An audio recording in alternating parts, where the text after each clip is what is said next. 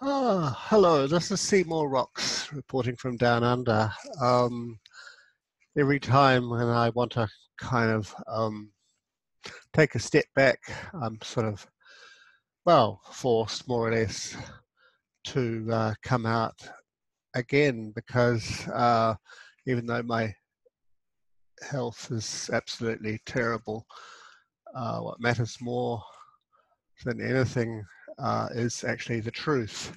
So I just want to share this. I was going to make it anyway, but this is kind of a response to Brian Rose, who put out a very good video. I'll leave the link in the description box below. So yeah, hopefully he'll see it. So I woke up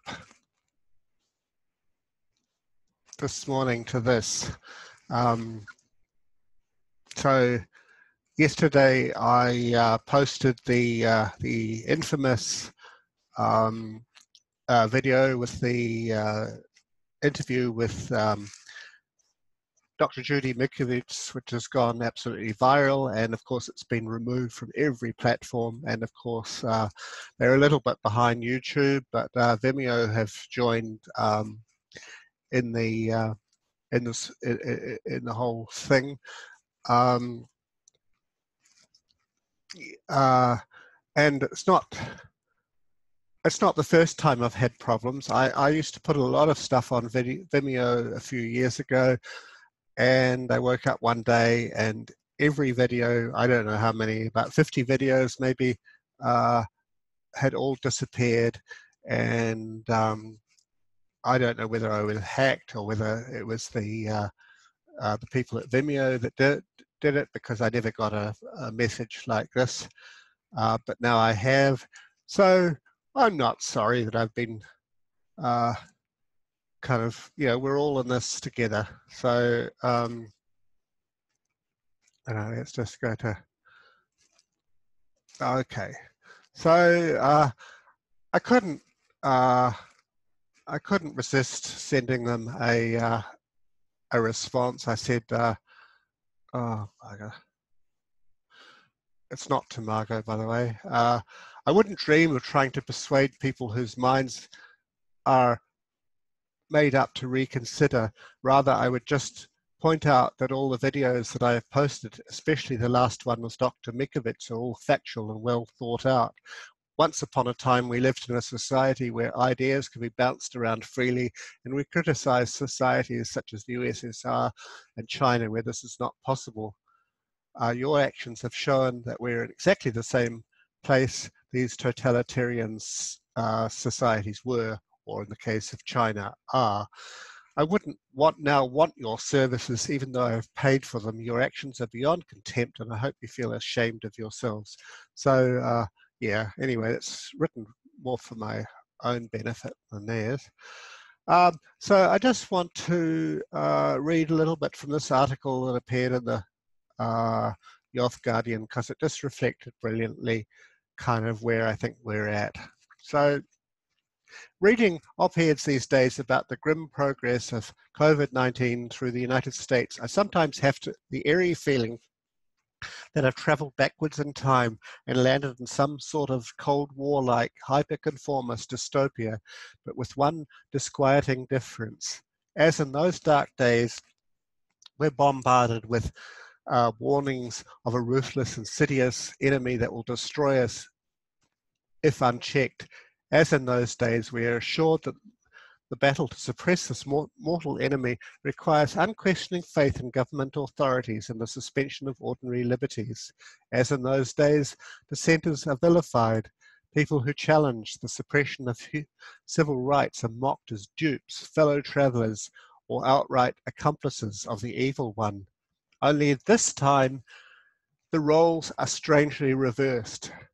Instead of red-baiting conservatives, it's so-called liberals who are wearing the executioner's hood and carrying a shredder for the civil rights.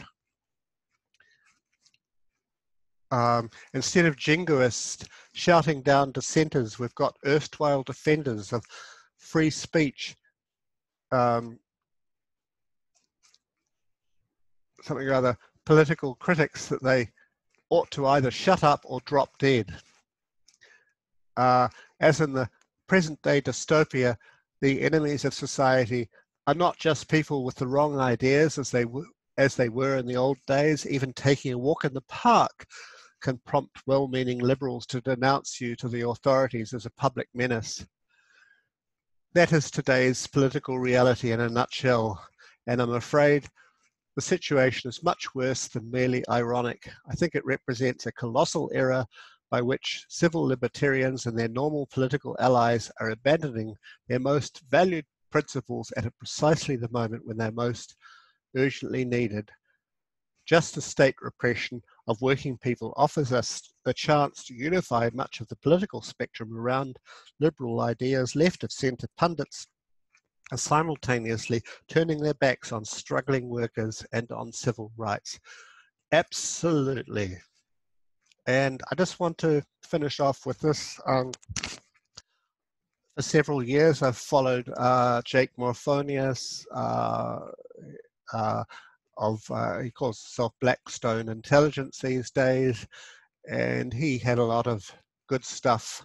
If you could kind of if you had the time and energy to go through a kind of 2 or 3 hour monologue.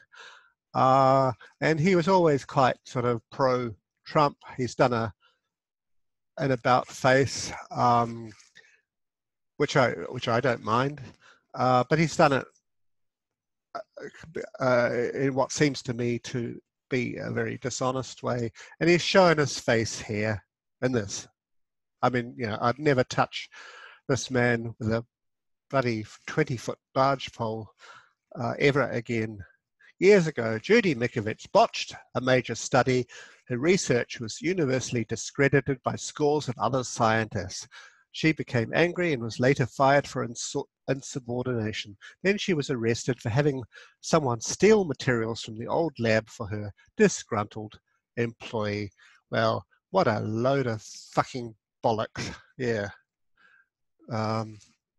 Anyway, yeah, those are my thoughts for the day. Let's just hope this gets through the censor.